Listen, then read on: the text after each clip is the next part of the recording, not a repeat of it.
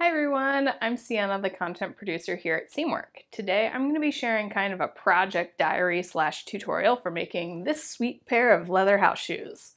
I think this project is a super fun way to shake up your sewing practice or get you in the making groove if your sojo is a little low. Plus, in the end, you'll have some cute house shoes you can wear in your sewing space to keep your feet safe from those stray pins. If you want to follow along and make your own pair, check out the article written by shoe designer Hilary Webb in this month's issue of Seamwork magazine. In the article, you'll find the full tutorial, sizing info, tools and supplies list, lots of links to resources, and how to access the PDF pattern to make your own pair. To make your house shoes, you'll need sewing needles, leather scissors, or a box cutter. I found it easier to cut out the thicker sole leather with a box cutter. Bone folder or fine grit sandpaper for burnishing the edges. A Sharpie. A leather punch. I used this one that I already had on hand, but it makes holes larger than the recommended 1mm holes.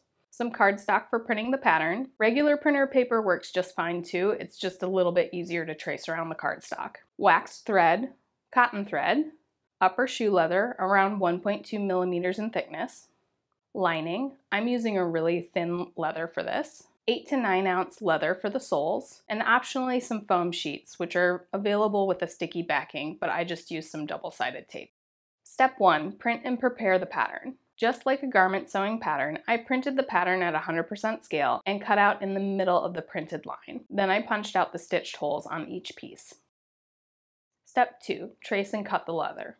I then traced, cut out, and punched all the necessary pieces.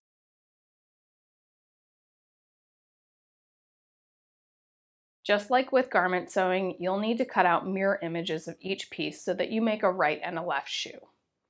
I had 2 sets of vamps and vamp linings, 2 sets of soles, including the footbed lining and sole, plus the optional foam layer, and 2 sets of heels and heel linings. I paired all the pieces together so that the wrong sides are facing each other, and each part is with the correct foot.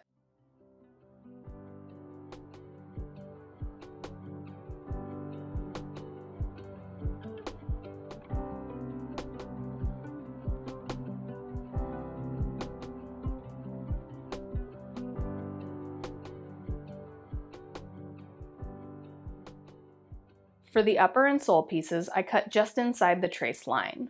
For the lining, I cut 1 to 2mm away from the drawn line so that the linings won't be seen when I'm wearing the shoes. I found the cutting and the punching to be the most time-consuming part of this project, so I highly recommend finding a comfy seat and listening to a podcast or watching something. Step 3, stitch the upper. To stitch the heel pieces together, I cut a 31.5 inch length of cotton thread and stitched together the top edge, the edge without the notches. I found it faster to use 2 needles rather than to stitch and double back.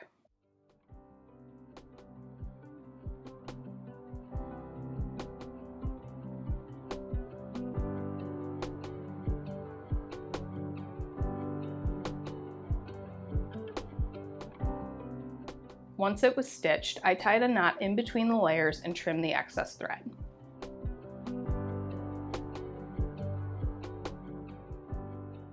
Next, I attached the vamp to the heel. I really like how the vamp sandwiches the heel pieces here, making it so that the seam doesn't rub against your foot. To sew these pieces together, I cut a 59 inch length of cotton thread and started stitching on the 10th hole from the edge on the medial side of the vamp. I left a tail of thread between the vamp upper and lining, then stitch down toward the heel, capturing the heel piece in between.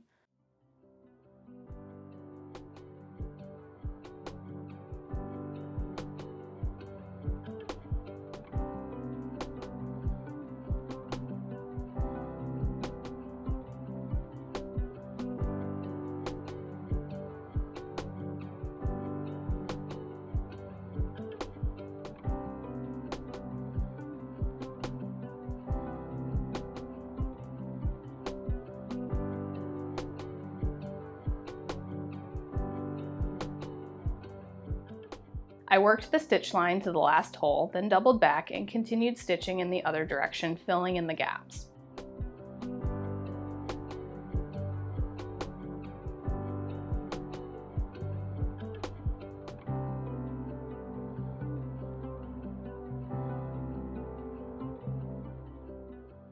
Once I was at the 8th hole on the lateral side, I made sure to attach the remaining side of the heel and doubled back again, filling in the stitch line.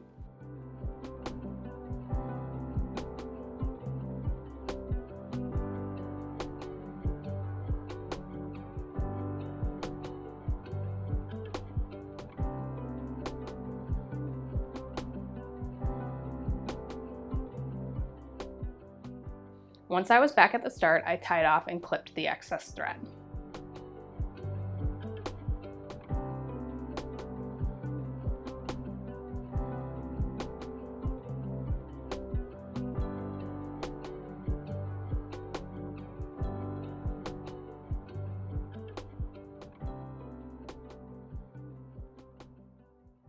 Step 4, attach the sole.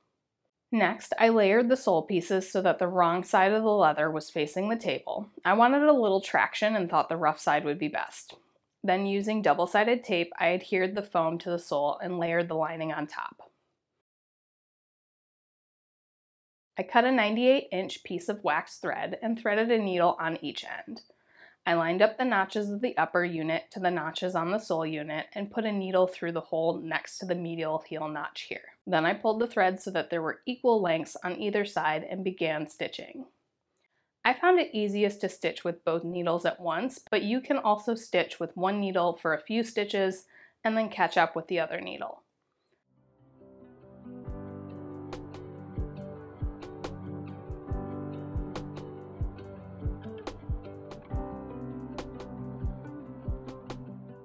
I stitched all the way around and pulled tightly at the notches to close them.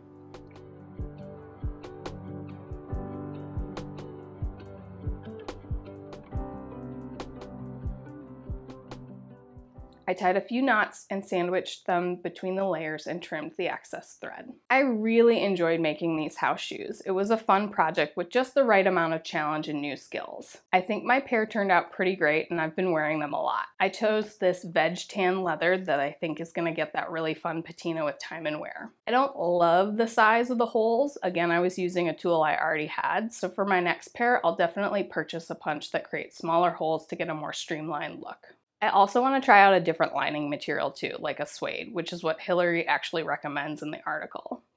I ordered all of my materials online and the lining ended up being a little bit more plasticky feeling than I wanted, so I used the wrong side, and I think it turned out pretty good. Thanks for joining me today, and remember to check out Hillary's article in this month's Seamwork magazine. Happy sewing and shoemaking!